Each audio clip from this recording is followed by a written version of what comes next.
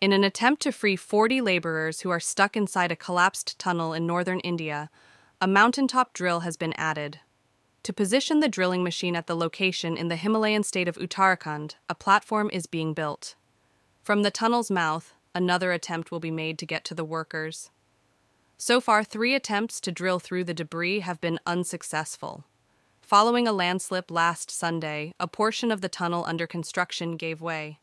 The men have been put in contact, and they are receiving food and oxygen. A level surface for the drilling equipment has been created by bringing in a digger. Major Naman Narula, the commander in charge of the federal rescue teams, expressed his hope to have the platform constructed by Sunday.